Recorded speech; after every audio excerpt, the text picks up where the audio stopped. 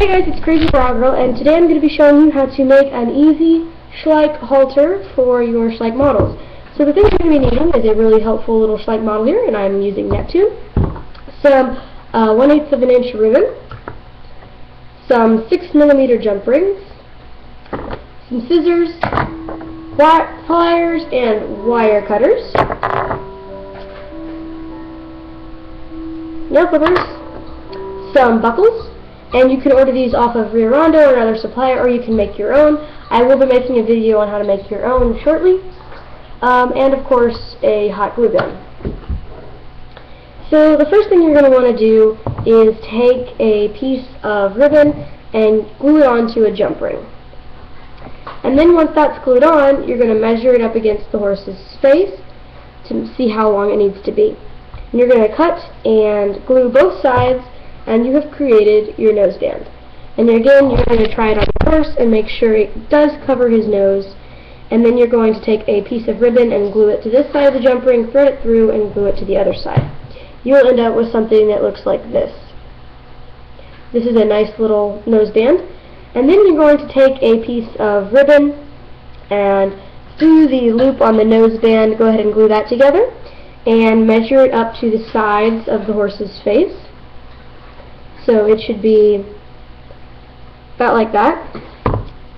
And then you're going to snip it off and add a jump ring to that end as well. I already have this piece made here, so I'm going to show you with this. This comes in a later step, but you're going to leave it all up and then just snip it off. And then on the left side, you're going to add another longer piece of ribbon. And on the right side, you're going to thread it up through your buckle, and I'm going to show you how to do that real quickly. Use this helpful little piece of ribbon here and grab one of my buckles. So you're going to thread it through your buckle, like so. You're going to thread it through the top, and then down through the bottom, and then you can simply glue it like that, and it's going to look a lot like that. Now that you've done that and you've threaded your buckle through and you've got that, you're going to want to take the end and measure it over, and then you're just going to cut it into a blunt square, and you're going to take your hot glue gun and put some hot glue just on the very end of the ribbon. Really soak it on both sides. It's going to look kind of like that, and just leave it there until it's almost cool. So, yep. Nope, that's still too hot. And then you're going to grab it in both hands and pull it off.